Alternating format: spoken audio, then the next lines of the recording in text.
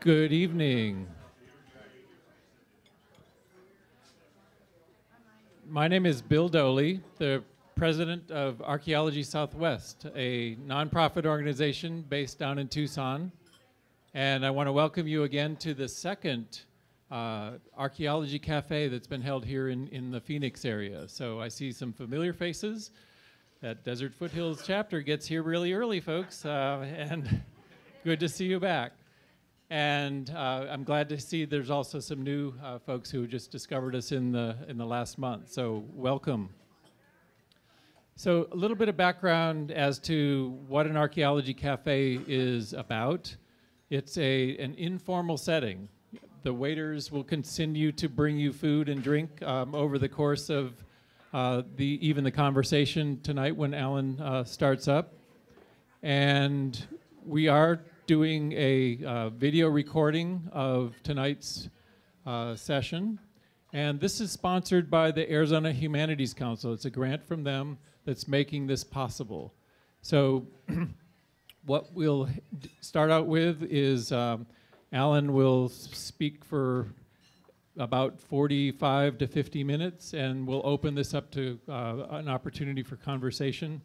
And there will be this microphone that I hold in my hand is going to be what we're going to ask you to speak into to get your questions recorded. So this is an opportunity for a really informal interaction with someone of Alan Ferg's stature. Alan is he's retired already, a young retiree, but he's been an archivist. He's trained as an archaeologist as well at the Arizona State Museum.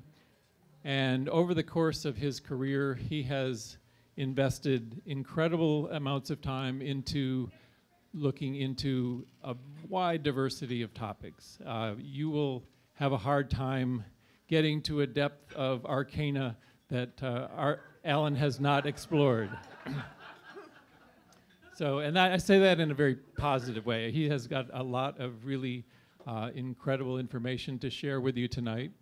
And before I turn the stage over to him, let me, if you haven't on your way in, picked up one of the ideas for tonight's session came from the fact that over the course of time, Alan was the lead author on 3 different issues of the Archaeology Southwest magazine.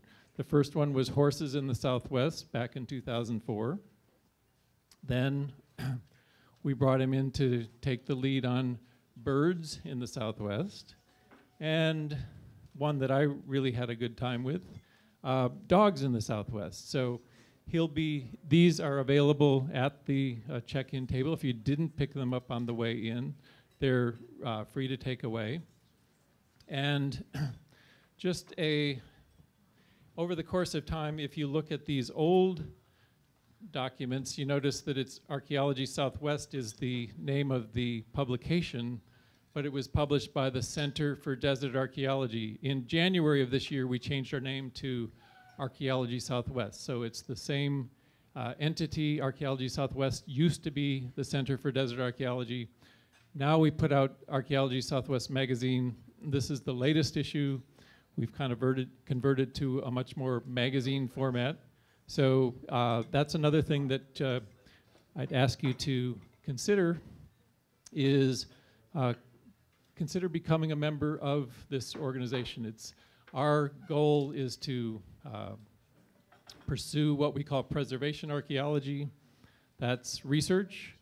It's public outreach, and we actually protect archaeological sites through easements or ownership of sites. So we have a dozen sites across the Southwest currently in our portfolio that's protected. So these outreach events, we've been doing these cafes in Tucson for 6 years now, and we've been itching to bring the concept up here to Phoenix. Your turnout here is greatly reinforcing and encouraging to us to continue this. So thank you for coming out tonight. And now let me turn you over to Alan Ferg, and we'll give the formal title, Turkeys and Macaws and Dogs, oh my. Animals and Humans in the Southwest. Alan?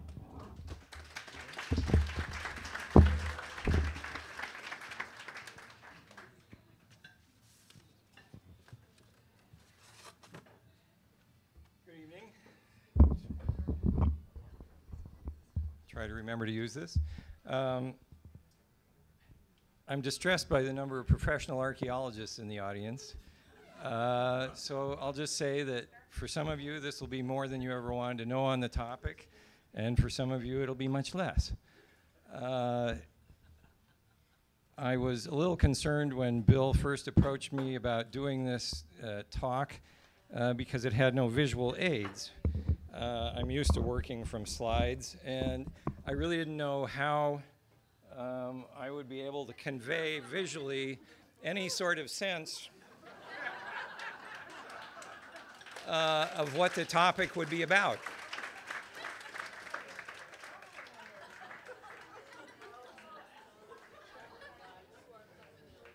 But somehow, I will work through the evening in the hopes that I can paint visual pictures for you of the topics that we're going to discuss.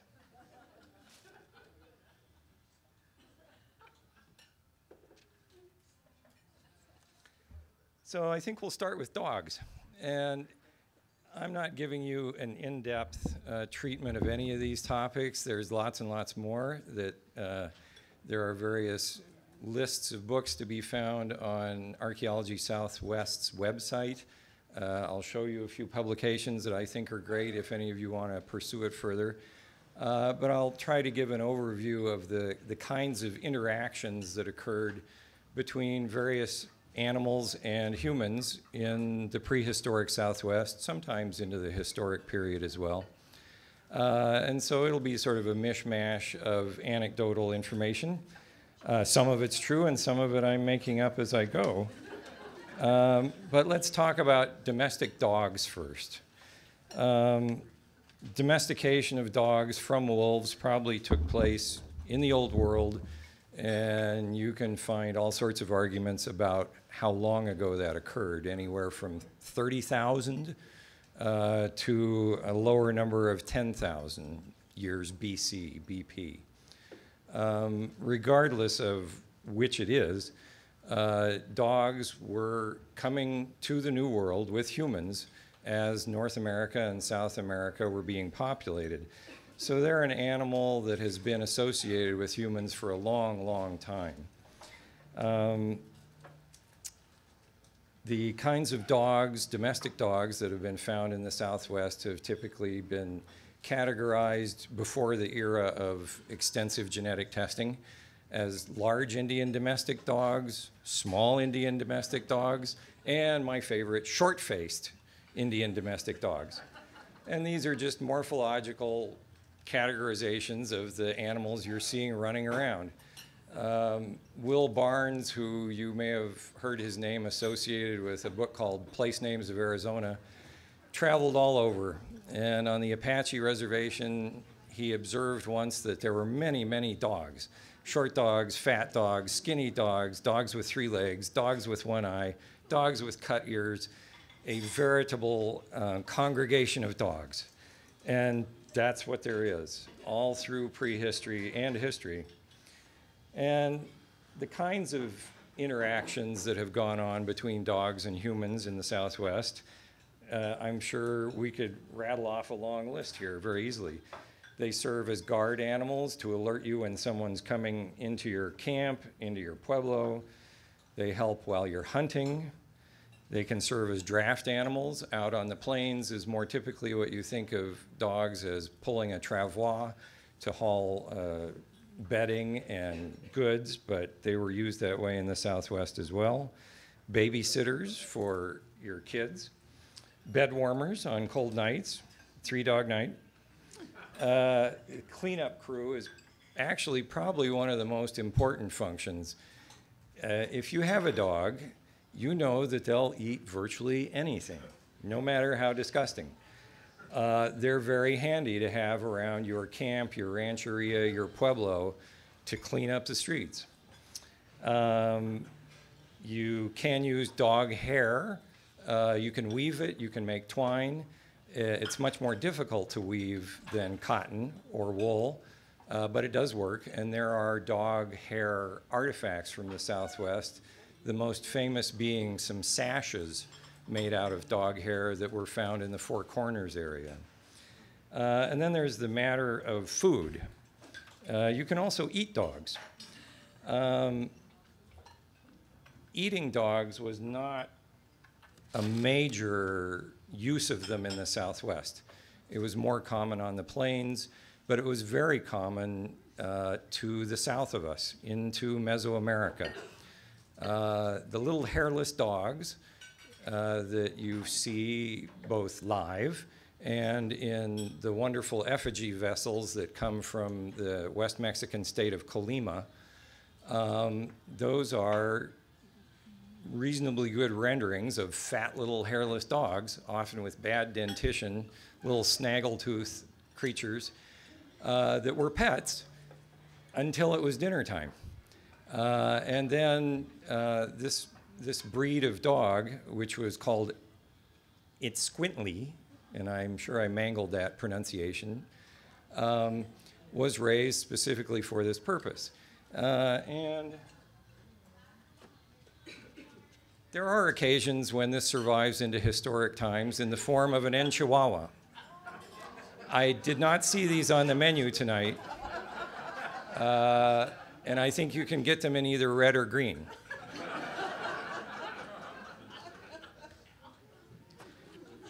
So eating dogs is not something that was particularly common in the Southwest. Bones do show up in trash deposits. Some of them have butcher marks, some of them are burned. But by and large, dogs were far more valuable for companionship, protection, these sorts of functions in southwestern life, whether you're in the southern deserts or up on the plateau.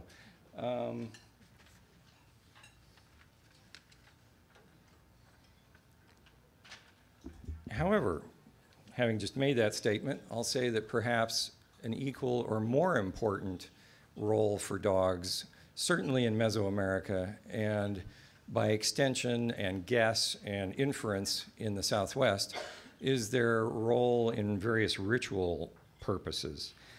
In Mexico, dogs would get sacrificed. In the Southwest, they appear to have gotten sacrificed. There are examples in Pueblo sites. If you look in the Archaeology Southwest issue, there's an article that talks about the use of dogs, puppies, being placed in what are called closing deposits in kivas at Jamalavi Pueblo in Jamalavi State Park. If any of you have ever been up there, it's right next to Winslow on I-40.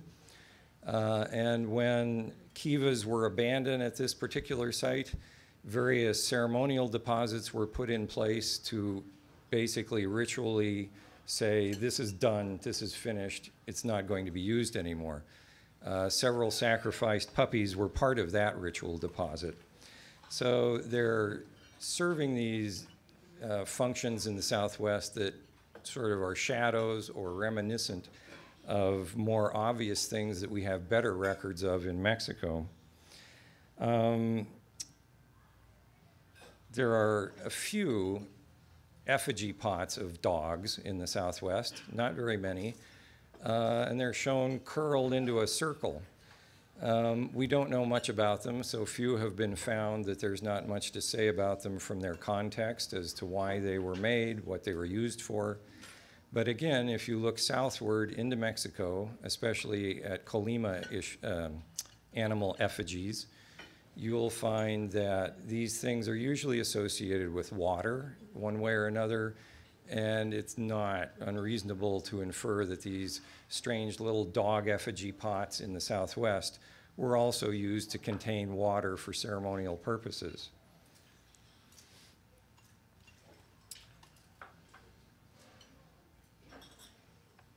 I think there are a lot of dog burials in the Southwest. Early in time, just one or two here and there. But as you come upwards in time, and for the Salado and for the Hohokam area, As you get into the classic period, and I suppose we're talking AD 1100, 1150, 1200, dog burials become more numerous, and they have their own cemeteries, which are located near human cemeteries. Sometimes they're with humans, but they are often buried by themselves, but in a cemetery of their own. This sort of special treatment of dogs gives us a fuzzy insight into the fact that they must have somehow been held in some special regard by the prehistoric people that bothered to bury them. They may have been pets, but their inclusion with humans at times suggests, well, it could have been the guy's pet, could have been a sacrifice, but if you were in Mexico, you would say, well, the dog is there to help guide him to the underworld. This is an important function of dogs in Mesoamerica. And again, coming back to Colima, which I guess I will repeatedly, hadn't thought about it, they make many, many varieties of wonderful animal effigies in ceramics. Most of these little dog effigies that have been recovered, mostly by pot hunting over the last 150 years, come out of burials. And it may be that they're simply offerings, but it may also be that they're dogs. They are stand-ins for real dogs. And the fact that dogs get their own burials makes you wonder to what extent dogs have some sort of personhood, and they are deserving of their own special treatment. We do have dogs buried with people in the Hohokam area. Some of you may have also heard of White Dog Cave in northeastern Arizona.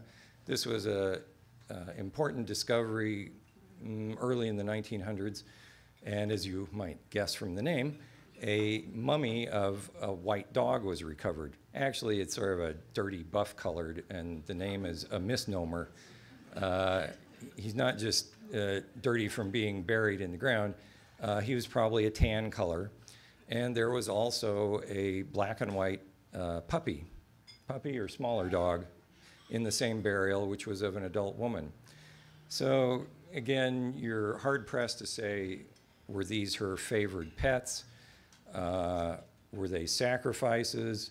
Were they her guides to the afterlife? We don't really know for sure, because stories related to this sort of use haven't really survived, or at least haven't been told by historic Pueblo peoples.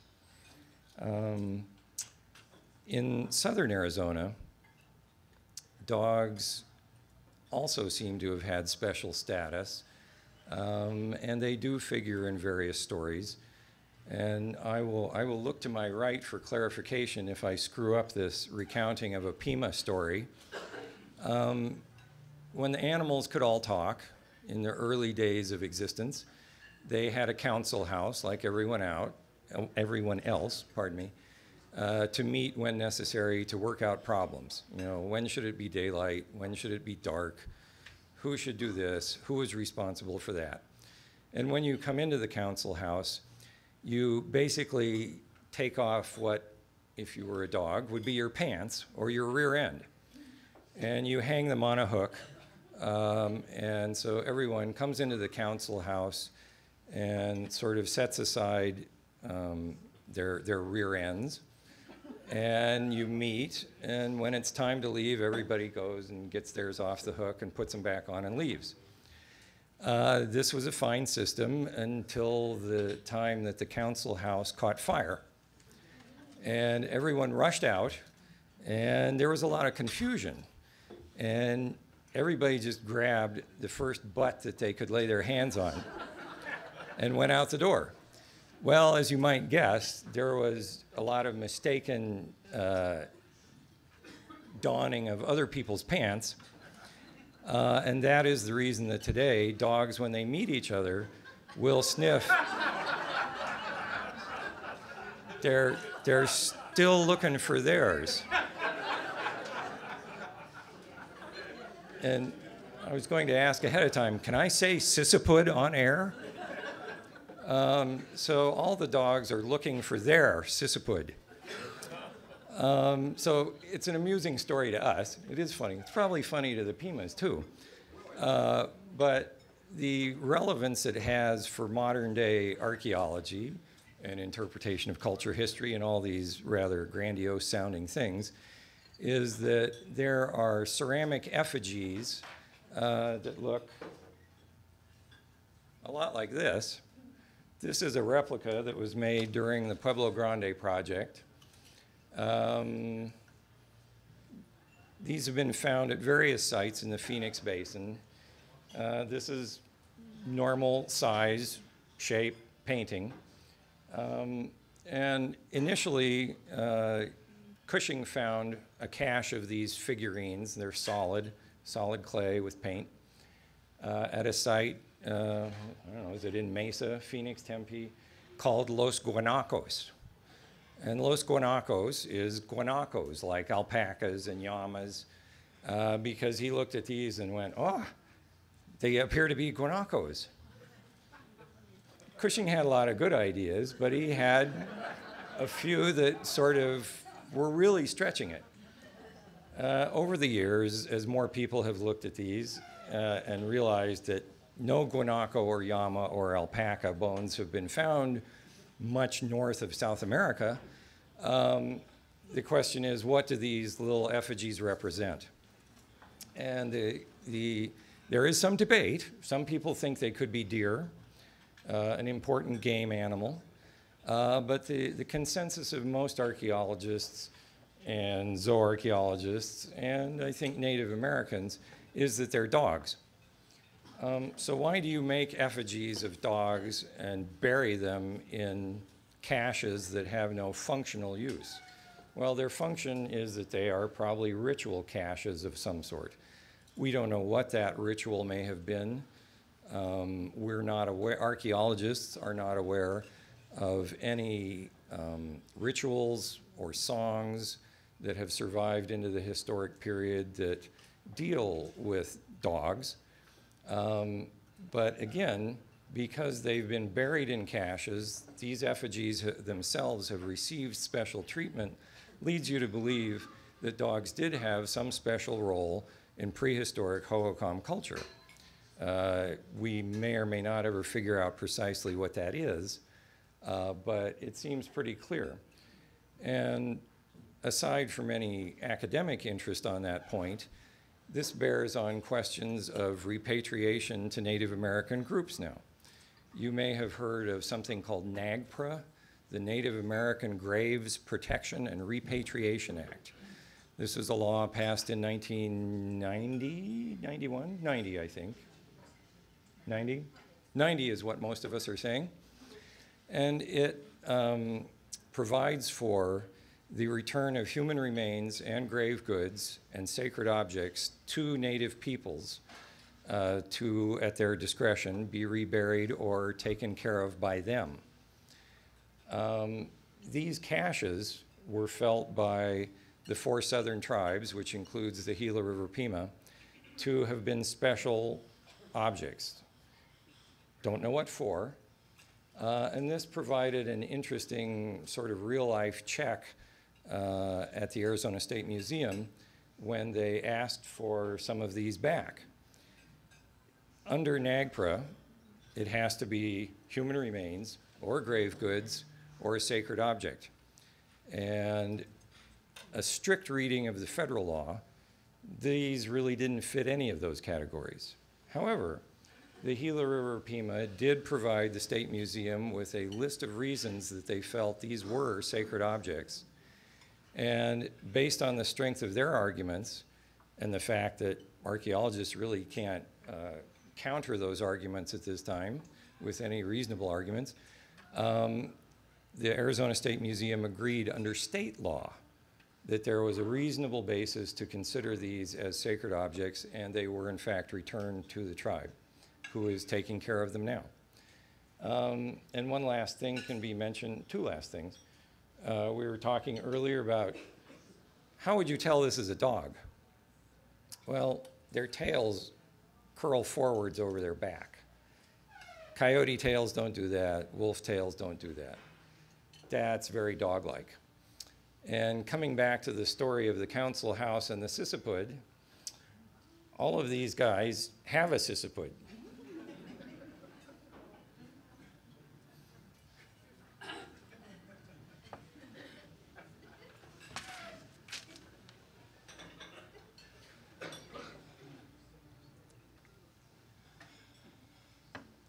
Last thing I'll say about dogs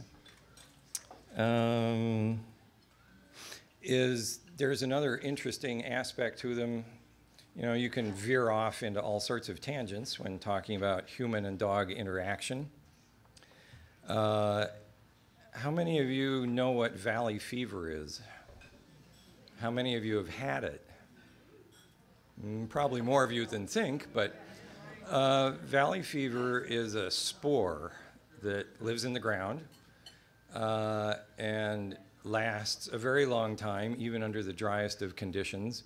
And when soil is disturbed and these spores go up into the air along with all the dust, and you breathe them in the nice moist environment of your lung tissues, they take seat, and you basically sort of have what amounts to a very sometimes lethal case of, you know, athlete's foot of your insides. Valley fever, many of you may have had it and not know it. You thought you had the flu one year. In fact, I know that that's what a Navy doctor who had probably never heard of valley fever told me at one point. I had tested negative for it the year before, and the year after, when I went to go to field school and they tested everyone to see if you'd had it, I tested positive. So I think my flu was valley fever. And mostly it's coughing, it's headaches, but it can be very serious and it can be lethal. Dogs share this with us. Dogs can get valley fever. The reason this came up at tonight's lecture is that an individual by the name of Mike Fink, who works in the Phoenix area, I think he's with the health department actually, was curious about what is the time depth of human cases of valley fever. How would you determine this? Well, you'd want to look at prehistoric burials or bone or tissue. But it really doesn't leave any marks on human bone very often, and I say very often because sometimes it does. In dogs, it almost always results in what is called in the growth of what is called cauliflower bone. Cauliflower, like the vegetable, because it's very sort of rounded, porous bone growths that have no rhyme or reason to their shape. And dogs will get this in their joints, in their hips, on their skull, and it's painful for them. It's painful for humans, who will most often experience this type of bone growth in joints. And so Fink thought up the interesting idea of looking at prehistoric dog burials to see if he could find any examples of this cauliflower bone growth that would be an indication that valley fever was also something that was a health issue in the past. After thinking I was going to get a great story out of this from him, I finally realized in talking to them that he had thought up this great strategy but never actually carried it out. And to date, I don't know that any examples of cauliflower bone on prehistoric dog burials has actually been found. Nevertheless, it is something to watch for, and it's something that archaeologists digging up any dog burials into the future would very much want to watch for. It's just another way to get at the history of diseases for dogs, but also for humans in prehistory. So I think that's it for dogs. I think we should move on. I think we should move on to turkeys. Like dogs, archaeologists seem to do things in threes. You know, there's early, middle, late, you know, stone, iron, bronze. So like dogs, there are large Indian domestic turkeys. There are small Indian domestic turkeys, and there are Miriam's wild turkeys. Also like dogs in the Southwest, turkeys seem not to have really been used for food that much. They were more useful and more valuable as, like dogs, cleaners up of camp. they're also very good at going around, picking up and eating most anything. More often, turkey bone would get used for bone awls for weaving, bone tubes for finger rings, decoration, jewelry. Turkey feather blankets were an important item in early prehistoric times. And you go, what's a turkey feather blanket? You pull all the feathers out, split them, and weave them into cordage, into twine, and then use that twine and cordage to weave a blanket. So why go to all this trouble? Well, the same way that birds fluff up to keep warm by getting layers of air between their feathers, turkey feather blankets work the same way, and they're very warm. So you will find turkey feather blankets as a standard item of the household in a lot of basket maker and early Pueblo sites up in the Four Corners area where there's lots of turkeys and there's good preservation in dry caves. We don't know so much about prehistorically, but historically, the most important function of turkeys has been to provide feathers for prayer sticks for both Pueblo groups and I think to some extent for Pieman groups. Turkeys are an important native species that's always been here, sort of, and they are a standard component of the feathers that are used on prayer sticks. Ed Ladd, a Zuni anthropologist, talked about the sheer numbers of feathers that one family at Zuni would use in any given year, and it ran into the thousands of feathers from dozens of different birds. Turkeys, like dogs, are a domesticate. They can go feral, but they thrive under human care.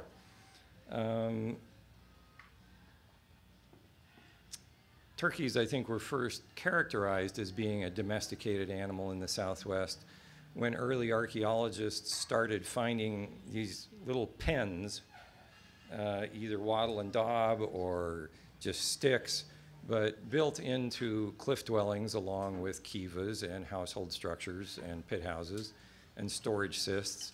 There would be these little bins with roofs that could be blocked off that seemed to have an awful lot of turkey bone in them. And they also had turkey shell in them. And they also had the bones of baby turkeys in them. And when you put all that together, it's a pretty strong, simple, convincing argument that these people are raising turkeys. So what were they doing with them? Well, mostly blankets, mostly feathers, not much in the way of evidence for eating turkeys. But the other good thing you can do with turkeys, if you're looking to the south into Mesoamerica, is you can sacrifice them. There were a few copies, they may be gone now, but if you're interested in the possibilities of the way birds of all stripes were used, turkeys, macaws, parrots, eagles, ravens, how usages in Mesoamerica may have been reflected in usages in the Southwest, this is a great book. It's called Southwest Birds of Sacrifice by Sharman McCusick, and she has spent her life researching birds and bird bones, and you cannot draw direct parallels between actions in Mesoamerica with the Southwest, but there are some really intriguing similarities. Some of the very few turkey mummies that have ever been discovered in the Southwest, again in the Four Corners area, don't have their heads. Maybe a dog ate it off. Hard to say. There were no cut marks on the vertebra, but they still don't have their heads. This is a common problem for turkeys in Mexico, where you get sacrificed to Tezcatlipoca to bring rain.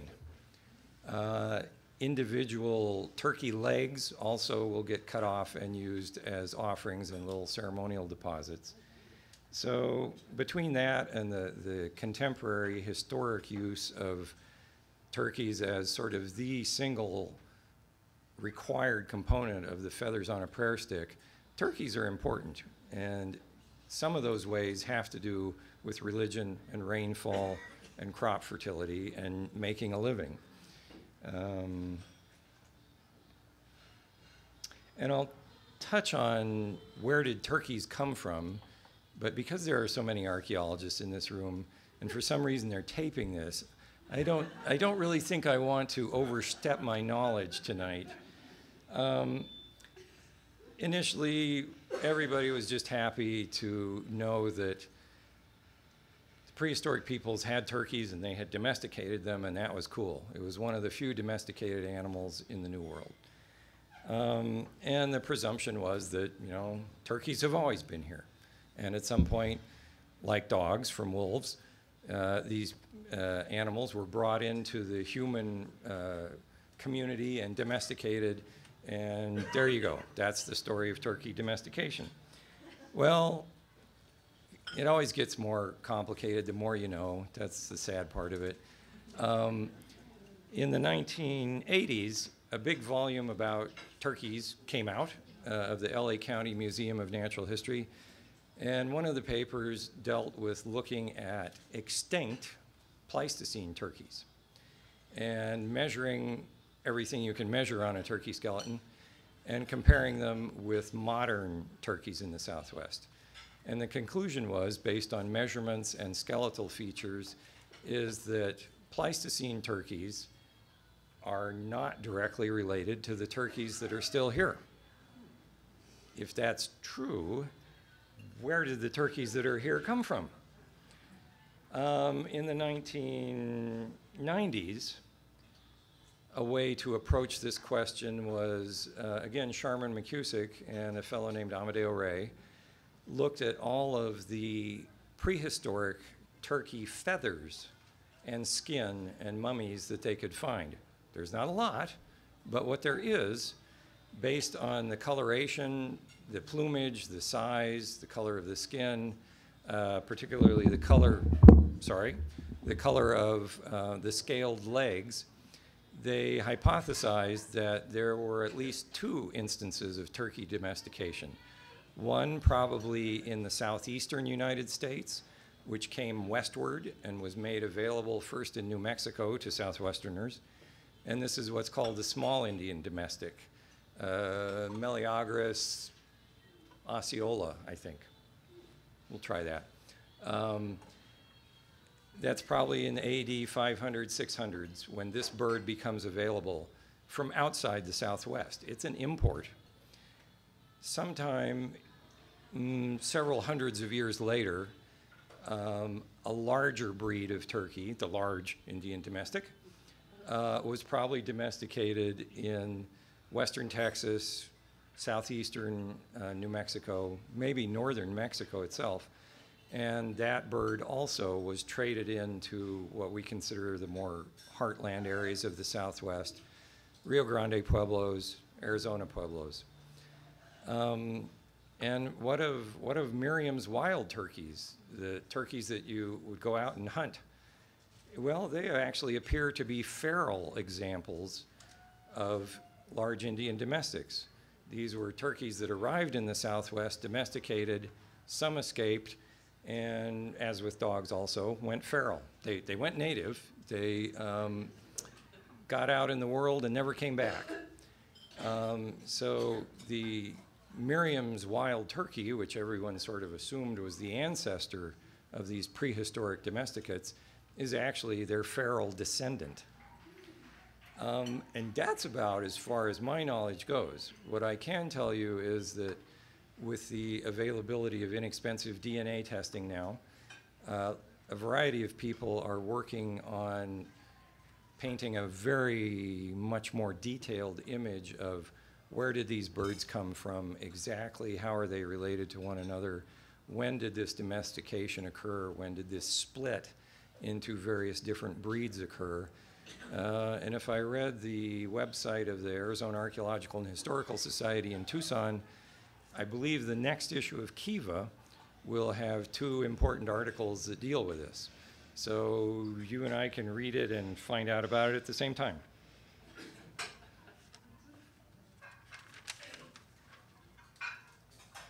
So that's it for turkeys.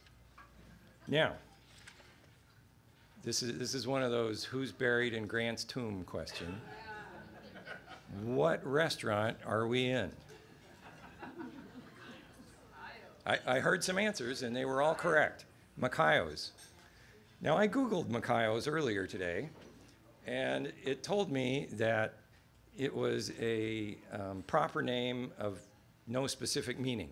However, when I asked an employee here, they were a little uncertain, but I think when I passed up the Google links to things that talked about macaws and Brazil, I missed a boat.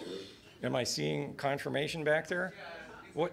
What's the story of the origin of the name? Okay, originally we had first restaurant was El Nieto in the nest, and then they started this one, and so he would come and nest the bird. Okay. So my guess is, if I was a little more diligent with my Google research, that Macao is going to be macaw in something in Brazil, whether in Indian language or Portuguese, I don't know. But we're here, and you see some sort of cockatoo type things, but one of these birds is, oh, there's a macaw hanging in the rafters. Now, I was going to say, unlike dogs and turkeys, macaws were not domesticated.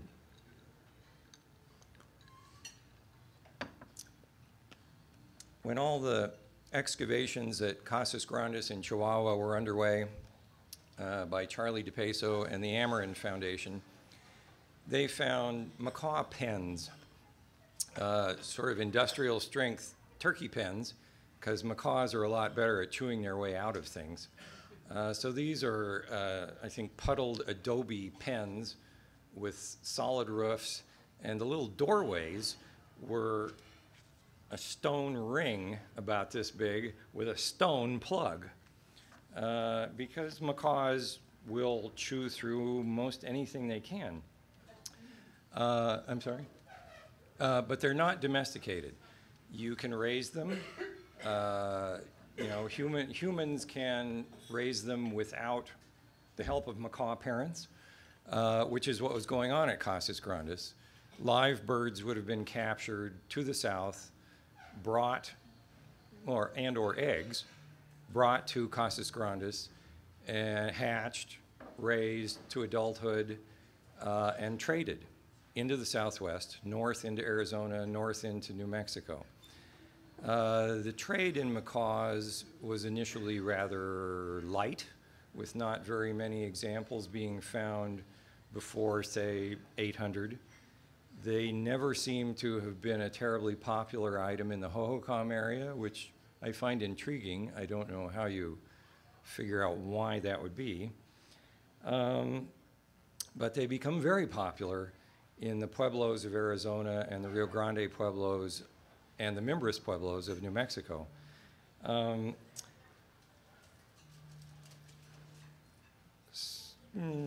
Let's talk a little bit about what kinds of macaws there are. There are scarlet macaws, which are red.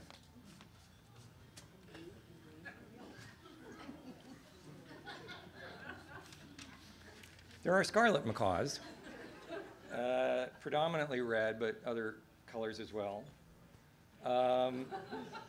They are identifiable in things like kiva murals by the fact that their upper beak is light-colored, white, as opposed to the other macaw that occasionally, very rarely, shows up in the Southwest, which is military macaws, which are predominantly green and have a dark-colored beak. The other sort of parrot-type thing that occurs in the Southwest are thick-billed parrots, which are nice green parrots.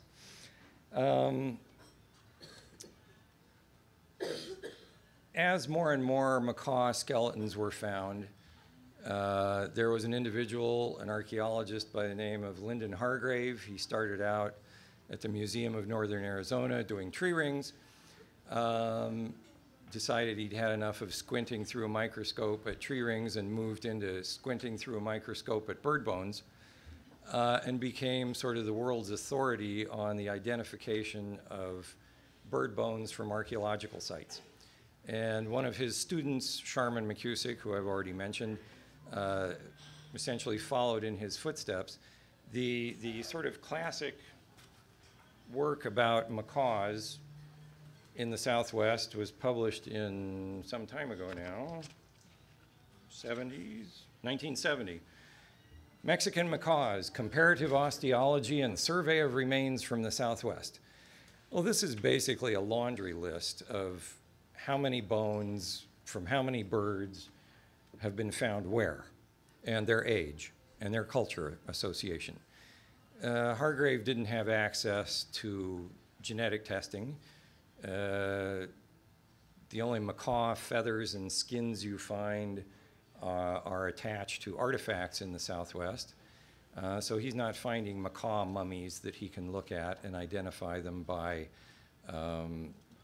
this bone goes with this pelt color, this feather color. So working on measurements and what are called non-metric features, features that are just presence or absence. Your bone either has this feature or it doesn't.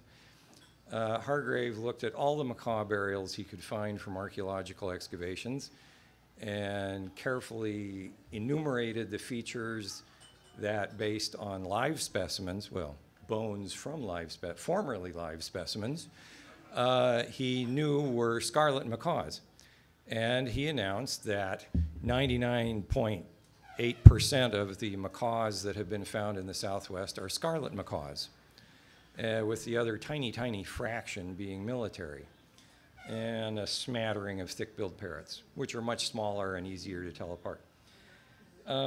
This didn't sit so well with some archaeologists who spoke to some ornithologists who said, well, you know, species that are that closely related and of a similar shape and size and differing only in plumage, you're not going to be able to tell them apart based on osteometrics, on skeletal attributes. They should have listened to Hargrave. But this led to DNA testing of some macaw bones. And the researcher doing this was having a hard time because, as he said, curators are rather loath to give up their rare macaw bones for you to grind up and do DNA analysis on. But he convinced a few. And I think he ran 6 samples. This is now probably ancient history that's reported in the Archaeology Southwest issue. And, you know, it's the oddest thing. 5 out of the 6 were scarlet macaws, just like Hargrave had said they were.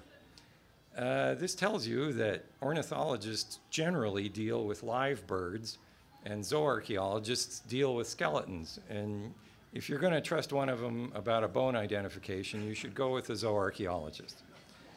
But the ability to do DNA testing now raises all sorts of other possibilities that you can explore. And just like turkeys, we, they, this researcher, can now, to the extent that he's able to get curators to give up their macaws, can look at the questions of exactly where in Mexico were these macaws coming from originally. They didn't originate at Casas Grandes. They were brought there from further south. I sort of trashed that archaeologist, but in his defense, he was dubious about these identifications because scarlet macaws are a tropical, subtropical species. They're from the nice green forest further south, whereas military macaws can get up to within 100+ miles of the US border in mountain habitats, you know, the Sierra Madres, as can thick-billed parrots. So it was a legitimate question to ask, you know, did Hargrave really know what he's doing? Can you really tell them apart based on these little bones that we're finding? Well, the answer is yes, you can, but it does beg the question of why scarlet macaws from so much farther south? Why do these dominate the trade in macaws in the Southwest? I don't have a good answer for you, but we can talk about, again, Mesoamerican uses and significance of macaws, colors for historic and contemporary Pueblo groups. Red is usually the color for south, The warmer climates, possibly, if you want to go out on the limb, you can talk about the original motherland from which people migrated northward. So red macaws would have a special significance in that regard. Green macaws and parrots are the color of blue-green water, turquoise, jade, little corn plants that are sprouting, the things that allow you to make a livelihood. And so turquoise and green birds and water are all interrelated symbolism and iconography in Mexico as they are in the Southwest. Ours may be a little more diluted, I should say diluted, not diluted, than Mesoamerica. But you figure, you know, the symbolism may have been watered down over hundreds of years and hundreds of miles of diffusion from the high cultures of Mexico. But if you're in the Southwest, macaws are still very important. Their feathers get used extensively on ceremonial paraphernalia, although rereading what this Zuni anthropologist Ed Ladd said, he indicated that macaw and parrot feathers were not used on prayer sticks. They might be used on kachinas and on pieces of ceremonial paraphernalia, but not pahos, not prayer sticks, because macaws aren't native. They are a foreign bird. And at least at Zuni, this was an important distinction to make with native birds like turkeys, crows, ravens, hummingbirds, that sort of thing. So macaws have a very important role to play in Southwestern ceremonialism.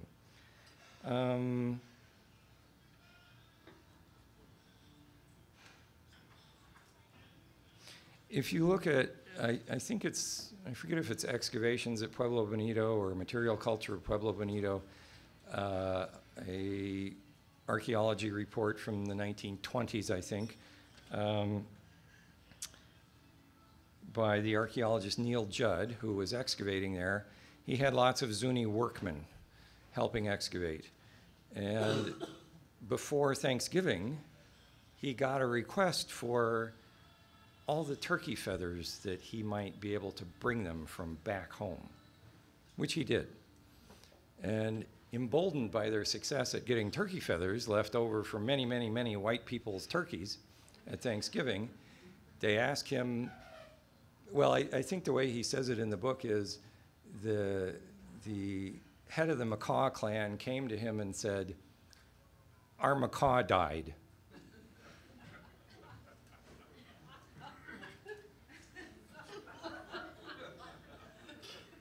So in 1924, Neil Judd brought them a macaw, which lived until 1946. He probably would have lived longer, but if you look at its photo in the report, he's looking a little bedraggled. Because what he was doing was grow a feather, pluck a feather. So, you know, domestication isn't all it's cracked up to be, or captivity either. But the last thing I wanted to mention is macaws and parrots are special for another reason, something that you don't expect from an animal. Anybody know what that might be? They can talk. They can talk English. They can also speak Zuni. By the time this bird died, after 24 years at Zuni, it apparently had a very large Zuni vocabulary and knew quite a few individuals by their Zuni name on site. That's pretty interesting. And just because I happen to read it, I have to tell you a parallel story. In 1799 and 1800, the famous explorer, oh, sorry, I should speak into the microphone. The famous explorer Alexander von Humboldt was in South America. He was exploring in the Orinoco River, and he was the Renaissance man of his day as far as being a naturalist went. He collected everything. He recorded everything, if he'd only had a camera. But there is a story told that Humboldt acquired a parrot from one of the tribes along the Orinoco River, from which he was able to reproduce the vocabulary of their extinct neighbors. Humboldt took the bird back to Paris, where it became something of a sensation. Humboldt makes no mention of such a bird in his own writings, but he did include the vocabulary in question in his discussion of native languages in South America. So if they were extinct, it's pretty much got to be a true story. Who else would know the language? Maybe their neighbors, but I like to think that's true.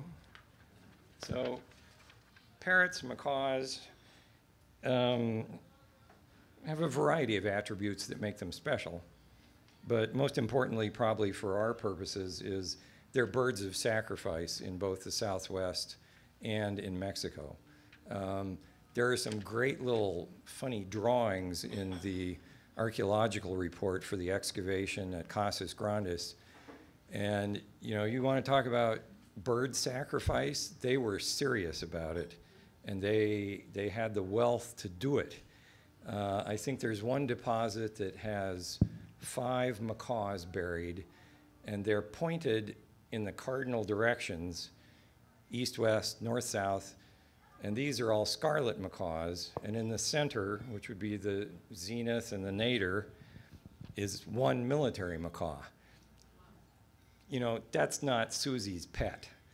That's something more esoteric and important. Speaking of Susie's pet, macaws are, like dogs and turkeys, are often found as burials in the Southwest, sometimes alone, sometimes in their own cemeteries, and sometimes with humans. So again, you're left with the question of, was this, and they are buried with little kids. So the question is, was this macaw this little kid's favorite pet, and out of grief, when the little kid died, they buried his or her macaw with them? Was it a sacrifice to somehow help the little kid along into the afterlife? Just what was it? Well, it depends on your point of view. There was a zooarchaeologist at the Arizona State Museum by the name of Stan Olson. I think it would be safe to say he was fonder of animals than children. And when he saw a photo of this burial of an infant with a macaw laid on its chest, he said, "Oh, look, that little kid. They buried him with the macaw." It's possible. I don't think Stan was being too serious. You did worry if he looked at your dog and complimented you on what a nice dog you had, because he was very interested in the origins of dog domestication and skeletal variability. Nobody left their dog with Stan to be house sat. Okay, how much time have I got? None. Okay, I got this signal. I want to talk real fast about chickens. Sorry. I want to talk about chickens. There's a number of animal species that if you find them, you know you are not in the prehistoric Southwest anymore. That would be cats, Spanish introduction. Horses, Spanish introduction. And I'm sorry, I don't believe the people that claim horses in the Southwest are the direct descendants of extinct Pleistocene horses. You're going to have to show me a lot of horses in between before I buy that. Cows, domestic cows, you're not in prehistory anymore. Ostriches, no, not around here, maybe in South Africa. And there are a number of species which are native to North America, but are not prehistorically in the Southwest because they're neotropical species. They're a little further south where the weather's a little nicer, and these include things like javelinas, black vultures as opposed to turkey vultures, and coatimundis. There are a number of early archaeology reports that say, oh, we found a little clay effigy of a javelina. Well, they had a really good imagination. You will not find javelina, black vulture, coatamundi bones in absolute certain prehistoric contexts. If you find them at all, you really have to think about, are the deposits you're digging disturbed? Because up until historic times, they were not in Arizona. They are now. Particularly javelinas, peccaries are rapidly expanding their range northward. You can now find them north of the Mogollon Rim. I also wanted to mention cardinals as a fourth neotropical species. They got traded into the Southwest, but they didn't live here. In historic times, they started out becoming a winter visitor. Now there's questions about, are they actually living here year-round some places? But this is another nice little red bird whose feathers would be really cool on any sort of ceremonial object you're making. The only bones that have been found of them are their beak. And that may be because the beak preserves better, or the beak is the only part that's still in the skin when you skin out the bird and trade the skin and chuck out the little bird. So cardinals are an interesting animal to watch for. Chickens, there's been a lot of ink spilled about whether there were chickens in the New World prehistorically.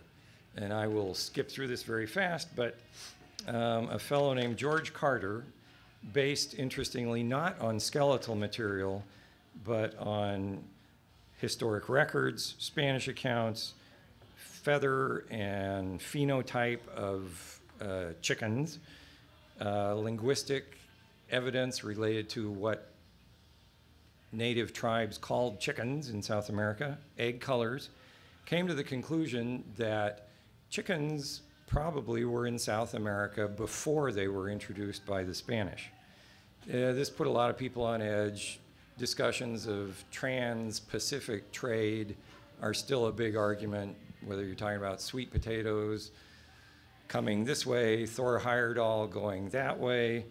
But just recently, in 2007, there was an excavation in Chile at a site called El Arenal, where they got 50 chicken bones in what they felt was an indisputable prehistoric context.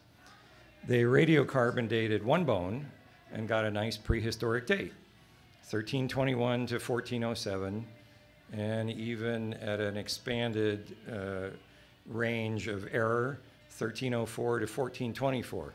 That's still before the Spanish. And they said the clincher was that the DNA of their chicken bones in Chile was just like DNA of chickens in Polynesia and Southeast Asia.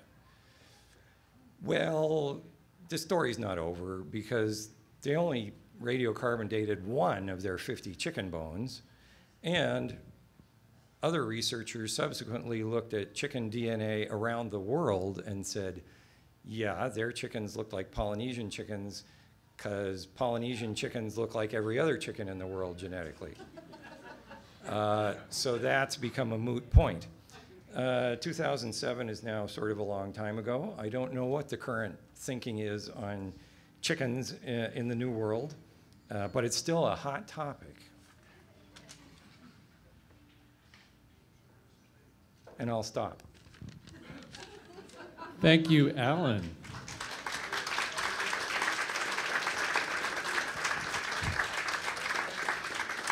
I'll now take questions. So dogs, turkeys, and macaws in some amazing degree of detail, but there's a lot more inside that little hat there. And so what I'm going to do is bring the microphone around to you if you have a question. Also on your tables, there's both a pen and a small pad of paper if you have a question that you're not really comfortable about reading into the saying into the microphone. Let me pick up your little piece of paper and I will deliver that question to Alan. So first question. Yes, hello Alan.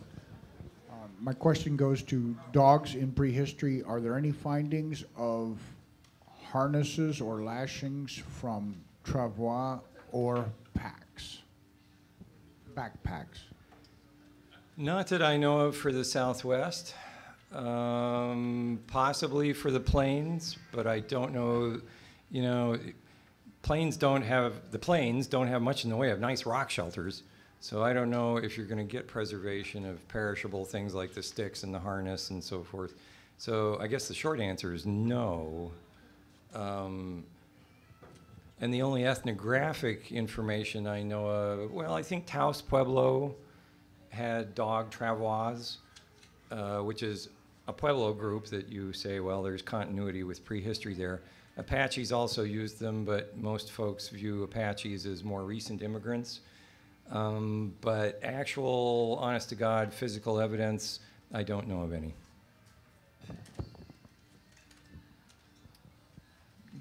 I'm on my way. I feel strangely smarter. Could you comment on jaguars and how far north they may have traveled? Ooh, jaguars. If you live in Tucson, you sporadically get the treat of seeing in the newspaper some blurry photo of a big spotted kitty that tripped a tripwire somewhere where they won't tell you to protect the jaguar or the ocelot or the jaguarundi that came through. There are, you know, there's the so-called mountain lion shrines in the Rio Grande Pueblos. Whether those could be jaguars is another question. I guess I should back up and say in Mesoamerica, jaguars are very important in religion, show up in all kinds of iconography. In the Southwest, I think the only stuff I know of that could be identified as jaguars is in some of the P4 Kiva mural art from maybe Pottery Mound in the Rio Grande. So they were aware of jaguars. Whether they ever saw one alive is another question. Jaguar range used to extend into southern Arizona and sometimes even up into the White Mountains. There was a male jaguars are the ones that seem to be roaming for some strange reason. And in the 50s, there was a jaguar shot in the White Mountains. So, you know, maybe he was lost or he was just scouting new territory, but they can physically travel much further north in the state than they do now. But they're reoccurring in the southern mountain ranges of Arizona. It's a big issue related to fencing the border, related to immigration. Are you also cutting jaguar habitat off prematurely? But that's another issue. Like I say, I would bet you that simply based on the depictions of what is a big spotted cat skin with claws in Kiva murals, that at least pelts and claws probably made it up into the Rio Grande Pueblos in prehistory. I don't know of any other evidence for it in the Southwest. Another question? Actually, I have several. What would, as far as the jaguars, why couldn't people have gone down and seen them? We know people traveled. That's very true. There's nothing, yeah, you're absolutely right. And then the other thing is regarding the macaws, two kind of related questions. First of all, is one type of macaw more prevalent than the other? The scarlets or the military? Well, as trade items into the Southwest, scarlet macaws outnumber military macaws about, 1,000,000 to 1. Okay, so that might affect the occurrence in burials then, and perhaps they Yes. like the color red. Yes. Okay, that's And in fact, you could make the argument simply based on the proportions that red was more important than green, yeah. because they're going to greater trouble to get a bird that originates further away. Okay, thank you.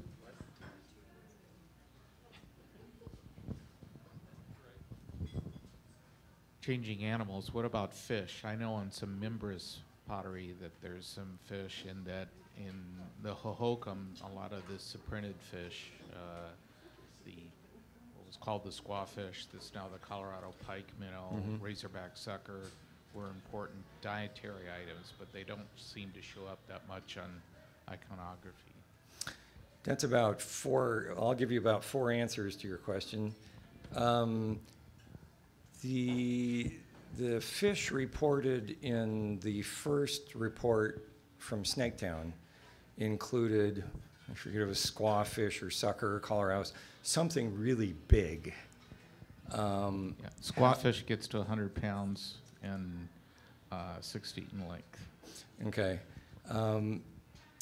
I can't tell you precisely, but I can tell you a re-examination of those bones during the second Snaketown excavation in 64 and 65 found that the identification was probably wrong, but it's still a big fish, regardless of the species. They could have been pulling them out of the Gila, certainly. Now, as to whether they were bothering to do so and actually eat them, or whether those fish bones are sort of random discoveries, you know, you find a big dead fish, drag it home, and all the little kids ooh and ah over it, and it gets tossed in the trash. There's a great paper by Amadeo Ray, who is not only an ornithologist, but basically an ethnozoologist, talking about the similarities and differences in food taboos between historic Piman groups and what you can infer are taboos in Hohokam faunal assemblages. What are you not finding in Hohokam animal bone assemblages, and what can you infer from their absence? And he's, I can get you the reference to that article, I don't know it offhand. There are some interesting similarities that don't appear to be accidental between Pima food taboos and the absence of certain species in Hohokam assemblages. And then the other thing you mentioned was depictions of animals on pottery. You're right, fish, anything aquatic is very rare on Hohokam pottery. They really liked birds, they liked water birds, they liked lizards and rattlesnakes, but fish not so much. And again, I don't know if that's a question we're ever going to be able to really explain or answer. And I'm not sure I actually answered your question. Close enough. Okay. Let me do one more. Switching to coyotes, especially when you're in relationship to your discussion on dogs, because coyotes are ancient as well, and they crossbreed with both domestic dogs and wolves. Any separation that you see in, was the domestic dog interbred? Did it breed with the coyote? Is there any record of that? Is it, because coyote is very prominent in southwestern oral traditions, whereas the dog not so much?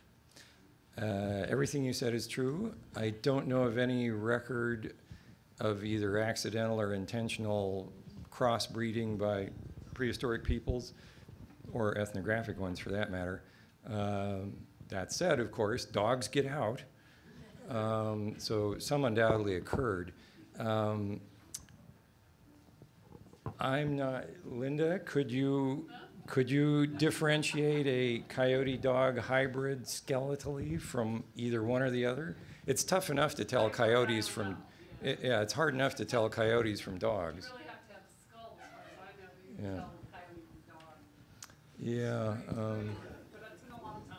But you're right, as far as roles in stories, myths, traditional stories, the mythical, the supernatural figure coyote is certainly far more important than the dog. Somebody here?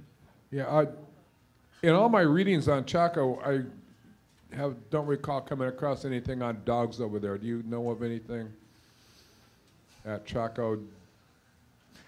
I do not specifically. I know the dog burials, as apparently part of closure ceremonies for kivas, is fairly common in the northern Rio Grande Anasazi ancestral Pueblo area, but I don't know specifically about Chaco. Mm-hmm. Oh. I'd like to thank you very much. Yes, sir, you made some very interesting observations, at least to me. I'm kind of a novice at this, about the dogs. and suggested that the dogs and humans came together for 3 reasons: sympathy, substance, Hold it. sympathy, substance, and defense, which is the reason all mammals come together as a species, but I'm not aware of any other 2 carnivorous mammals that have come together for that, under those circumstances. And the second part of the question is, would you attach any significance to the fact that dogs and humans share enormous genetic diversity?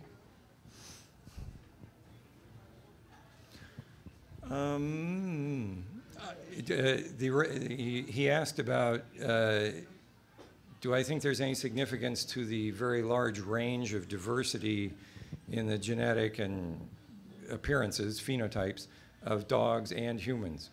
I don't think I have a good answer for that.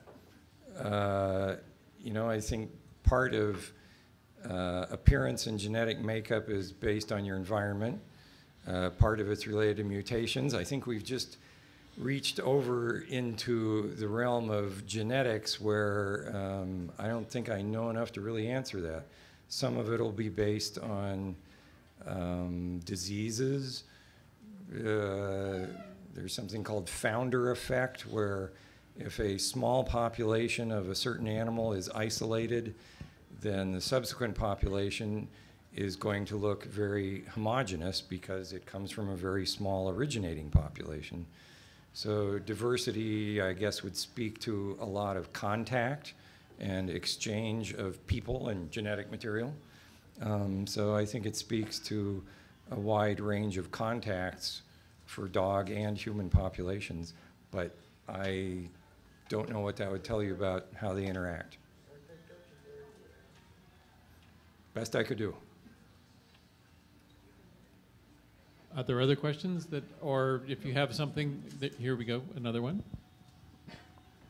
I had a question about the macaw trade. Was there a noticeable shift in the amount of macaws traded between pre-classical and classical Hohokam civilization? I had a simple answer for you right up until you said Hohokam civilization. For the Hohokam,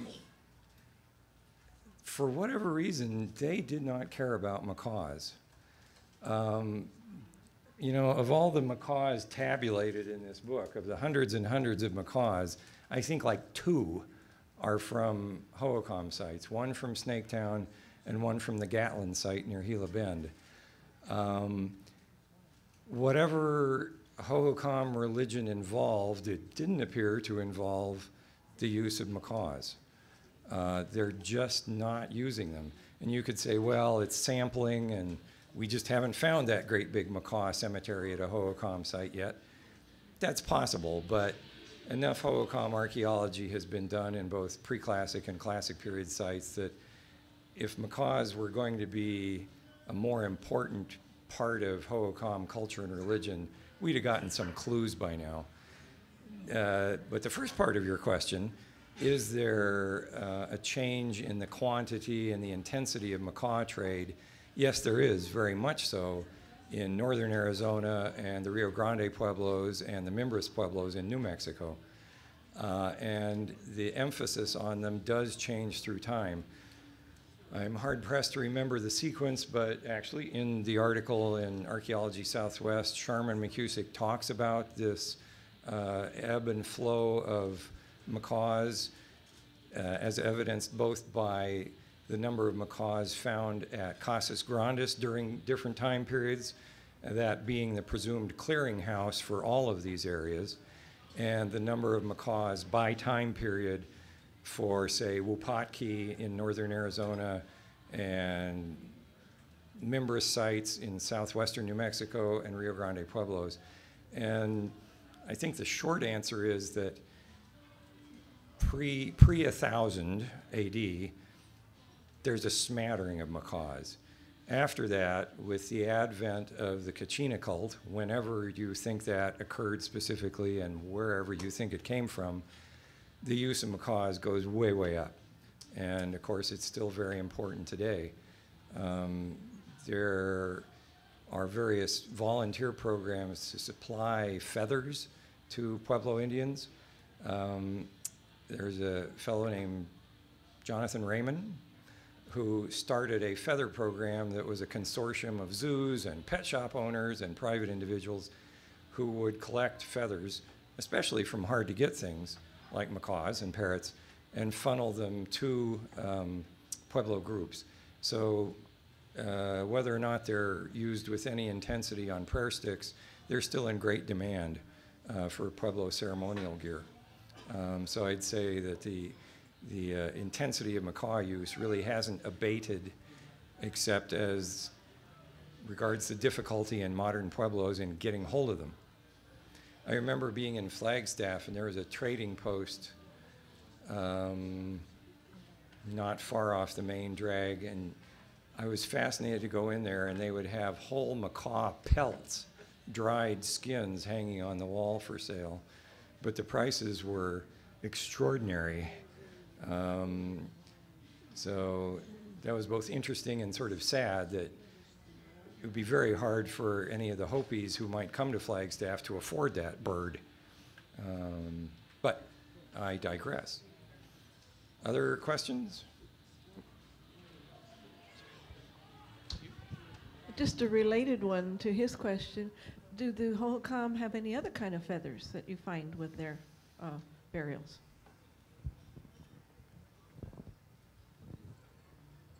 There's lots of birds, as I mentioned, depicted on pottery.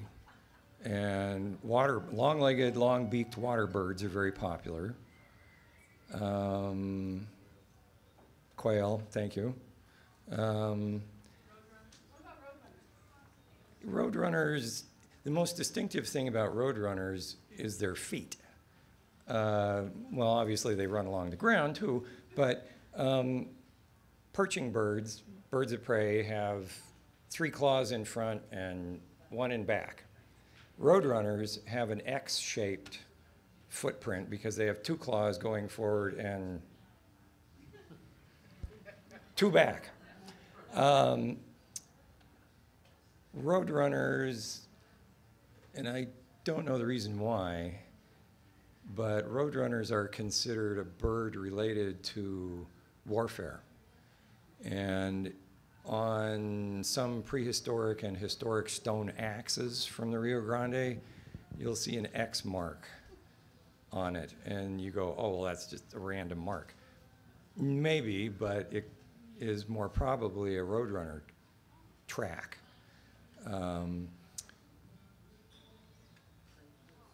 There are really cool depictions of birds attacking snakes on Hohokam pottery. Very striking images, and you'll be surprised to learn that there's an article about that in this Birds in the Southwest issue by Henry Wallace, who makes a really interesting argument. This is a case where we won't probably be able to learn the specifics of Hohokam beliefs regarding snakes and birds, but the fact that there is this consistent, repeated association and depiction of birds attacking a rattlesnake, not just any snake, makes you think this is an important symbol to the Hohokam. It's more than just a depiction of some natural event that they saw in the desert one day. It's something more. It's like seeing 2 snakes wrapped around a staff. If we see that, what do we think of? What was that? A caduceus, a medical staff, a sign of a doctor. You don't think about the snakes or the staff. You go, oh, that's a medical doctor's card that has that on the door. In the same way, this combined emblem of birds attacking a snake probably means more than just an everyday thing to the Hohokam. What that may be is hard to say, but Henry makes the interesting observation that in just the grossest of terms worldwide, you can say birds are in the sky, snakes are in the ground. Is this an opposition of earth and sky, of the upper world and the underworld? Don't know, but I like it. And I think, you know, there's All you can do is keep track of the occurrences of those sorts of images and hope that someday some sort of context that they're found in is going to give you a better clue about what they may have meant to the Hohokam. And what was the original question about birds? Ah, feathers. You know, dry deposits with feathers preserved in them in Hohokam territory are not common. And I'm hard-pressed to think of any off the top of my head. What I do remember is that, and somebody from Archaeology Southwest Desert's going to have to help me here, in a cremation recovered, I think, in the Tucson Basin, there were globs of clay apparently fired to hardness by the crematory fire that retained the impressions of feathers. And I think Henry Wallace tried to ascertain what species or family or anything, you know, what can I say about what kind of bird this is? And I don't know that he got very far. But that's like the only absolute, honest to God, hold it in your hand evidence I can talk about. But it does make you think feathers are getting used in cremations, in mortuary ceremonies. And depictions of dancers on pottery. They've got feathers. They've got little headdresses. Is there one last question? Alan, thank you very much for sharing your immense knowledge.